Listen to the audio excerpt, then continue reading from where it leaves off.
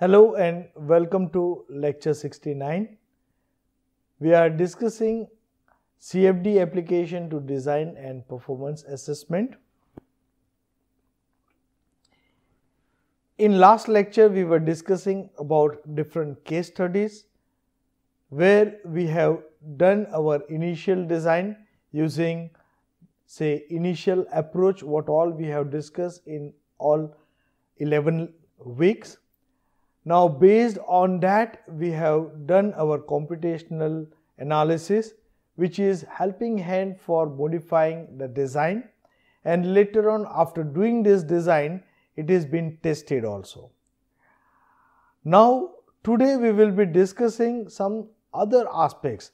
One of the aspects for aero engine, it is inflow distortion. Rather saying aero engine, same logic or same is a problem with all kind of industrial fans also. That is what is called inflow distortion. So this inflow distortion, it has adverse effect on the performance and stability of compressor as well as fans. The severe distortion for engine, it will lead to surge, and it may possible we will be having power loss, or maybe engine will go with flame out. That's what is a complete failure of engine, and that will be catastrophic failure of the engine as well as it will be the failure of whole aircraft. Now this known uniformity, what we say, it is because of change of altitude. Mainly if we are talking about the fighter aircrafts due to maneuvers, the flow separation in intake due to shock boundary layer interaction, wake of aircraft or maybe aircrafts, vortices, crosswind, atmospheric turbulence, etc. So when we are sitting in aircraft, pilot used to inform tie the seat belt because of turbulence. This turbulence, that's what is very danger phenomena. It may lead to failure as we have discussed. Now this basically is happening mainly for engines is because of radial or circumferential variation of total pressure, static pressure, maybe velocity or temperature. So change of any of this property, that's what will be bringing inflow distortion. When we are talking about radial inflow distortion, this is what is axisymmetric and steady. It is not that serious. But when we are talking about the circumferential distortion, that's where we will be having flow which is in relation to the moving blade, and that's what is the time dependent or the unsteady phenomena. Let's try to look at what all we are discussing and how it is been applicable here. So here if we look at, suppose when we are flying at the cruise, so the flow or air, that's what will be entering inside the engine in a normal way. But when we are discussing about takeoff and landing configuration, or when we are doing our maneuvers, my flow, that's what is going smoothly on upper half or maybe lower half, and it is getting distorted for the lower half.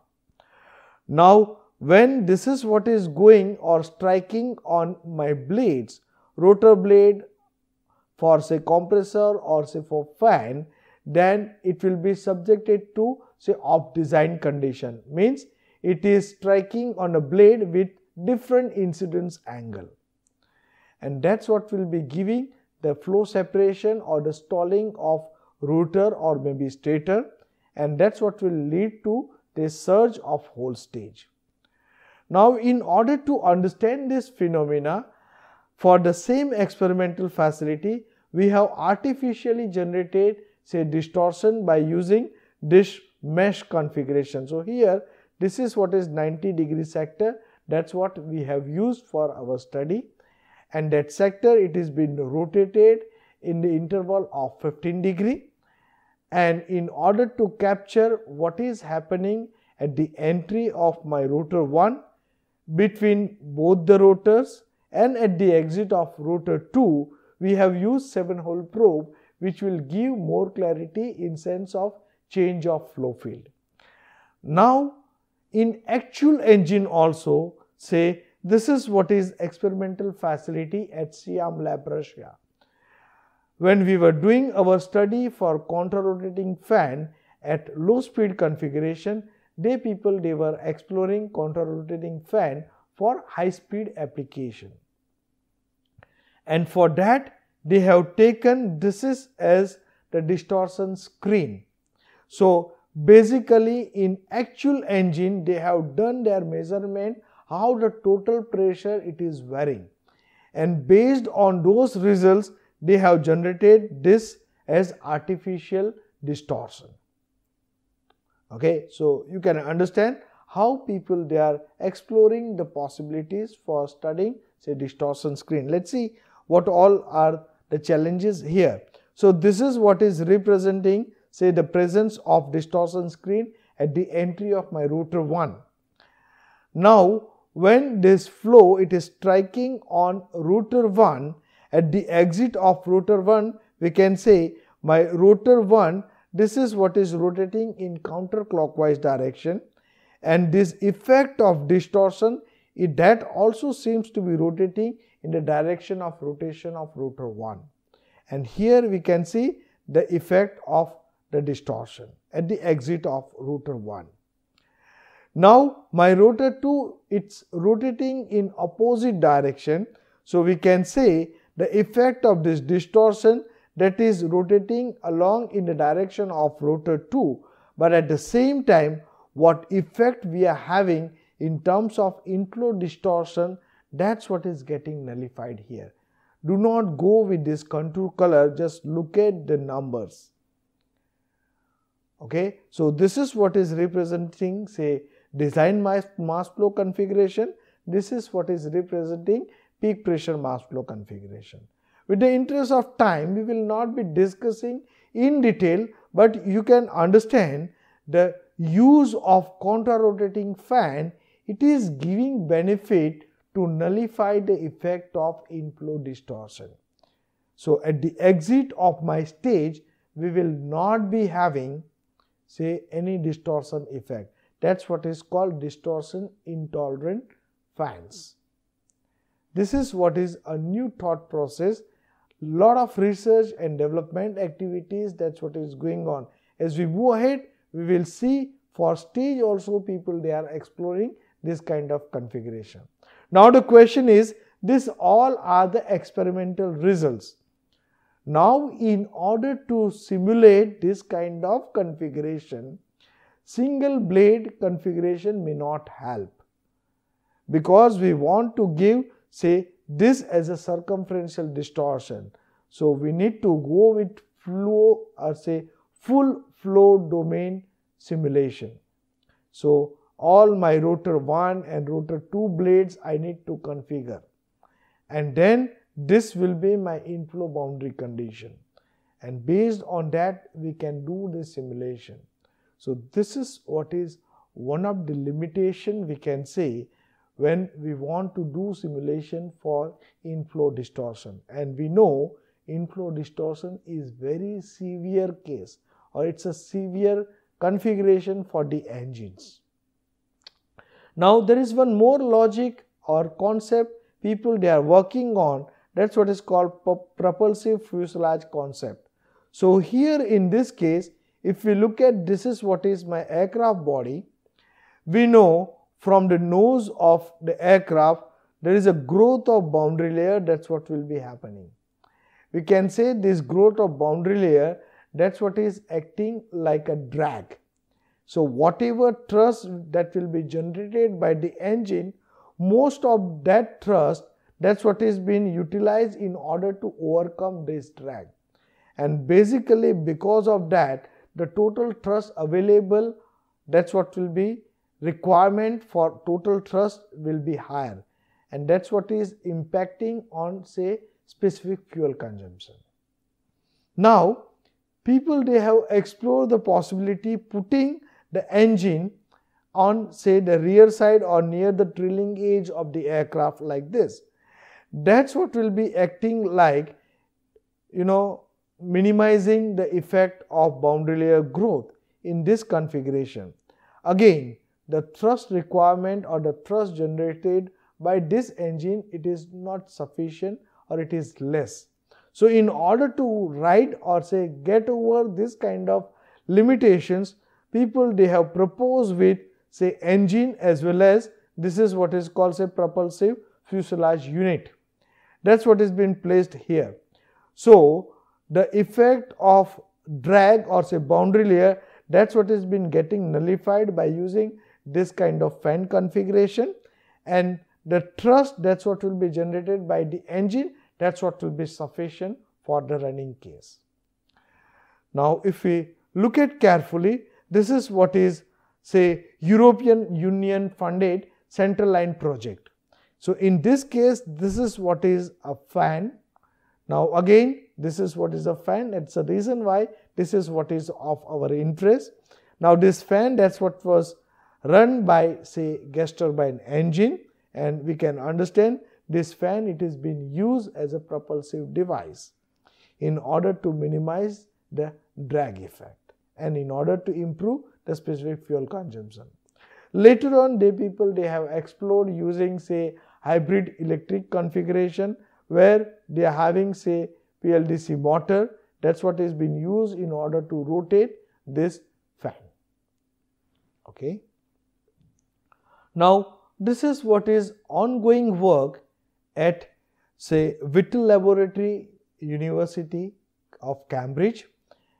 Now future aero engines or aircraft, that's what will be a wide body aircrafts. Now for that, the engines will not be installed below the wings. The engines will be installed here. So here you can say this is what is a poded kind of configuration. So engine will be placed here, like half of the engine, that's what will be buried inside the body, So what will happen? The flow, that's what will be coming out from this nose, it will be moving downside. So we can say it will be having the growth of boundary layer, and that's the reason we will be having distorted flow, that's what will be entering inside the engine. So here we can see this is what is a distorted flow, that's what is going inside the engine, or that's what will be striking on the fan. Now we are looking for the configuration where we will not be having any effect of this distortion downstream, because if this is what is affecting the performance of my fan, that's what will lead to stall and surge kind of configuration. So for that, say they have developed, say professors and say University of Cambridge, they have developed this configuration of the stator. If you look at carefully, say the shape of the stator, they are being modified in order to address the issue of inflow distortion. So this is also one of the application of CFD for the future engine development.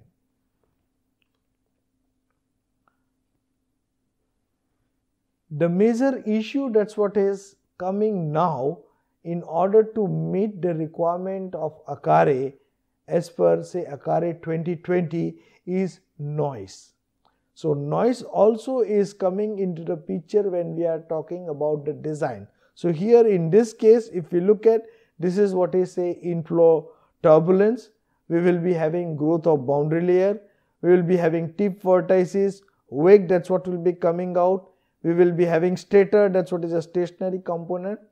So under this configuration, if we look at for ultra high bypass ratio engines, we will be having fan, that's what is contributing more noise.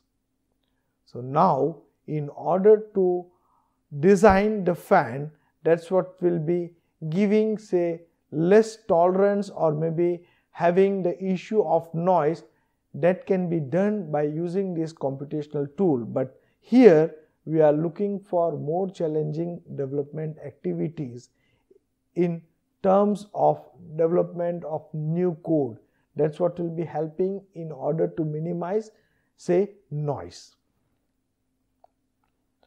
Now, this is what is a very challenging aspect. What we say is a bird strike. You can see here. Now, when the bird, that's what is coming in front of the engine, that will suck inside. It will damage the rotor blades for the fan, maybe for stator blades also, and maybe it will give the surge kind of configuration, and immediately we will be having flame out. So now engine design companies, they are looking for, say, doing simulation for, say, design and development of these fan blades. So here if you look at, these are the damaged blades, and this is what is representing how my flow that will be behaving. So under this kind of configuration, the use of computational tool, that will be helping a lot. But at the same time, the simulation for such kind of blades, you can understand the type of, say, modeling requirement, meshing requirement, then computational power requirement, all those, they are very challenging. Now this is what is one of the major challenge, that's what is called, say, icing issue. So when these aircrafts, say commercial aircrafts, when they are flying at high altitude, maybe in the range of 41,000 or 40,000 feet height, under that configuration, this ice particle, that's what will be going inside the engine. Now when they are going inside the engine, they will get deposit on, say, rotor blade as well as stator blade. So this deposition, that's what will give off design kind of configuration, because my blade shape, that will be changing, and that's what will lead to, say, surge kind of configuration for the engine. Many times, because of, say, deposition of my ice particles on the blade, later on, as the rise of temperature that is happening in a later stage, that's what will give, say, striking of this particle on, say, downstream LP compressor or HP compressor, even that's what will be going in combustion chamber. So this is also one of the challenging problem. So how to do simulation for this kind of configuration? Volcanic ash. So when we are having this volcanic part, this active, this ash particle, that's what will be entering inside the engine. Now when that's what is entering inside the engine, that will get deposited. So here this is what is representing for, say, turbine blade, and this is what is representing, say, HP compressor blade. So once we are having this particle that will be deposited on the surface, now whole flow physics, that's what will be changing. So now we are looking for the codes which will be helping in order to simulate this kind of configuration. Now this is what is project fullest. So up till now, what all simulations we have discussed, up till now what all CFD we have discussed, that's what was limited to, say, rotor stator configuration. We have not discussed, say, when we are talking about multi-stage configuration, the whole simulation, that's what will be required, whole lot of time, computational power, and whole lot of understanding. Then we need to take care of interface and all those terms. This is what is, say, LES analysis, what these companies and universities combinedly they have done. So here if you look at carefully, this is what is representing how the wake, that's what will be coming out from the rotor. It will be striking at particular location for the stator, and this is what is downstream, how the flow is behaving. Now we are looking for this kind of simulations. This is what is computationally very expensive. When we are talking about LES, we have discussed in initial lectures when we started discussing CFD, we have discussed these aspects. Say my mesh size requirement, my computational power requirement, my time requirement for the simulation, that's what will be huge. So in overall, if we discuss, there are certain issues with CFD analysis. So, three-dimensional flow, what we are looking at for the compressor, still as on today, the results are of question mark. So, these codes are unable to predict the total pressure loss. At the same time, in order to have the accurate prediction of the performance, that's what is required, whole lot of skill and experience. Next, if we are simulating our say stage and we are claiming say improvement in efficiency of 2.2%, still the consumer expectation is on higher side. Then numerical errors we are finding, that's what is because of our final difference approximation. Now these errors, we are unable to understand the physics, actual physics, and until and unless we are having understanding of actual flow field, we are unable to select particular turbulence model, and that's what will lead to give wrong kind of results, or it is not giving what we are expecting in terms of accuracy. We need to go with grid independent study, what we have discussed. Now this is very important aspect when we are looking for say flow structure and we are looking for internal flow parameters calculation. The effect of computational grid must be accounted while performing say high fidelity CFD. Suppose we are talking about say LES simulation, where this grid independent study, that's what is required, very fine mesh in order to capture those eddies. Now major limitation when we are talking of say we are looking for say design, okay, and this design, that's what if we are going with this CFD analysis, we need to go with number of iterations, and that's what is a time consuming and it is computationally very expensive task. For accurate prediction of turbulence, unsteady or non-uniform flow, that's what is required augmented amount of simulation time. We can say we are assuming our turbulence intensity for the initial design case, but later on when we are going what say performance assessment, we need to be very careful. As we have discussed, suppose say inflow distortion, that's what we are simulating. Now in order to understand this inflow distortion, these all parameters, they are very important and you have no other option than doing the experimentation. Now people, they are developing their design of stages which are say distortion intolerant. So initial design stage only they want to do this simulation. Now this is what is a big challenge.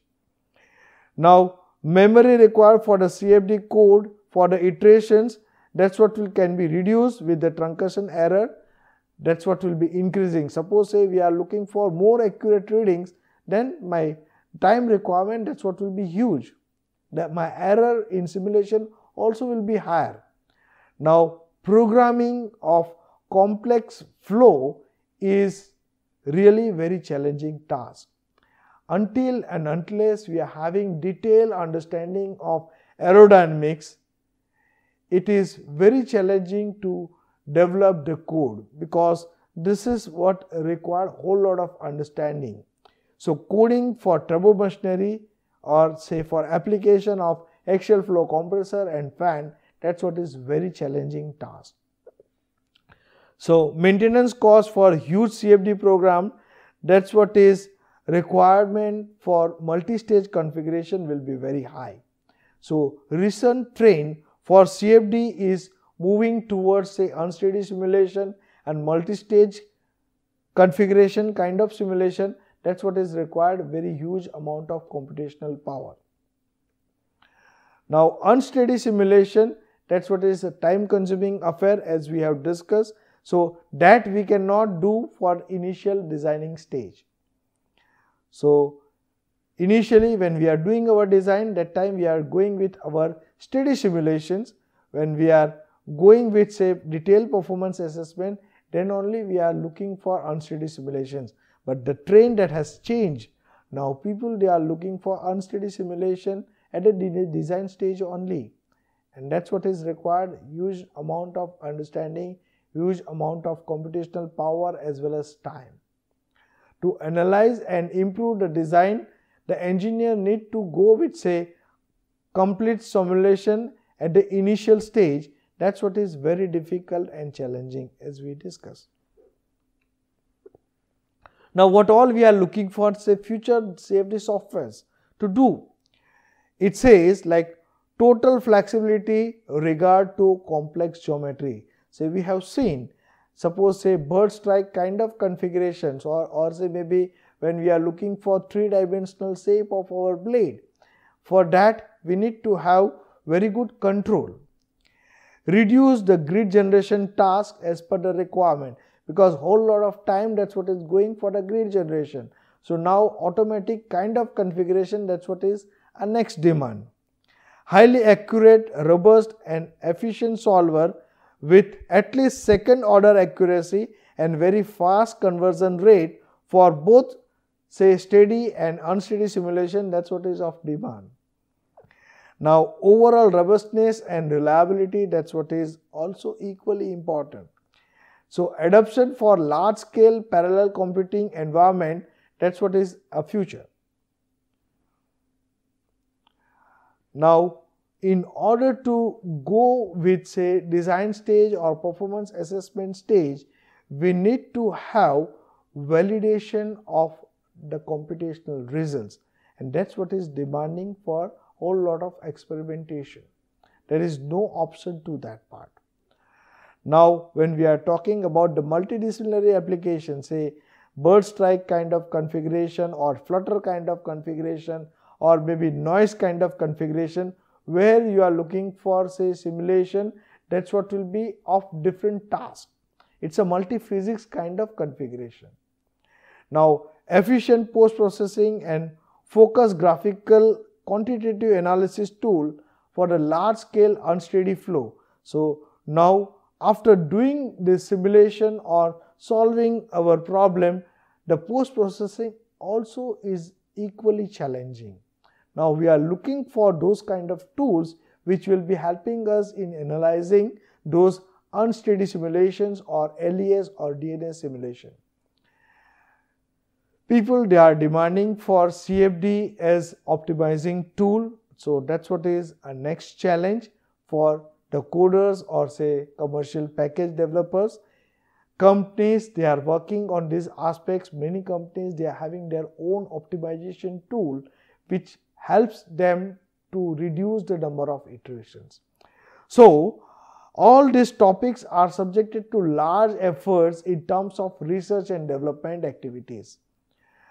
Much progress, that's what is still in need in order to meet all these objectives and requirements. Now let's see what all people they are working throughout the world in terms of say axial flow compressors as well as fans. So now recent trend, that's what is say development of 6th generation aircraft for say aero engines or fighter aircrafts, where people they are talking about the variable cycle engine, in which we will be having our stator to be variable, or that's what will be of different requirement. So the design for such stage they are really challenging. Next, that's what is a counter-rotating concept for compressors, ducted and unducted fan.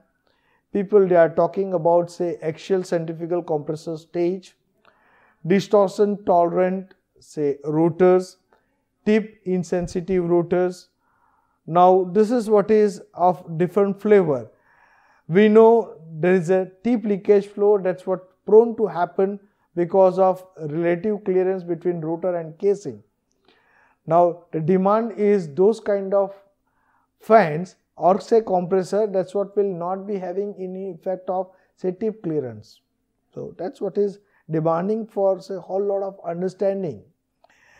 Then tandem bladed, splitter blade, aspirated rotor and stator configurations, mixed flow turbomachinery, stall inception, active and passive flow control for performance improvement and noise, application to UAVs, propulsion system based on say electric fans, we have discussed about this part, unducted fan for aircraft, ultra high bypass ratio fans, fan and noise suppression, engine icing study, special application axial flow compressors and fans, FOD ingestion, multi-flow application. So all this kind of research and development activities, that's what is going on throughout the world at this moment. So if you look at this blue color highlighted portion, that's what is ongoing work at IIT Kharagpur with my team. Now, we need to understand until and unless we are having background of initial design, we cannot move forward. That is one case. Second, already designed things, that's what is available with you, in which you will be going with the modification in order to meet the requirement. But there also you need to have your understanding of aerodynamic design.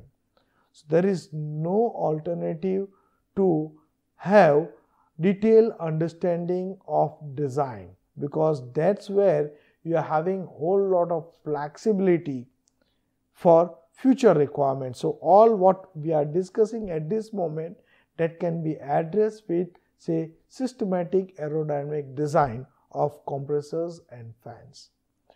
So this is what is end of our week 12, in which we have discussed about the CFD application for design and performance assessment. I am sure this will give you detailed understanding how we will be using our computational tools for design and performance assessment. Understand one thing, because of our time constraint and this course is not related with the CFD, we are not discussing so many aspects here. Those who are really interested to make their future, or those who are already doing their CFD analysis, if they are looking for detailed understanding, maybe just go with recent research papers, and that's what will be helping them in detailed understanding for application of CFD. So here we are stopping with this course with say end of week 12. Thank you very much.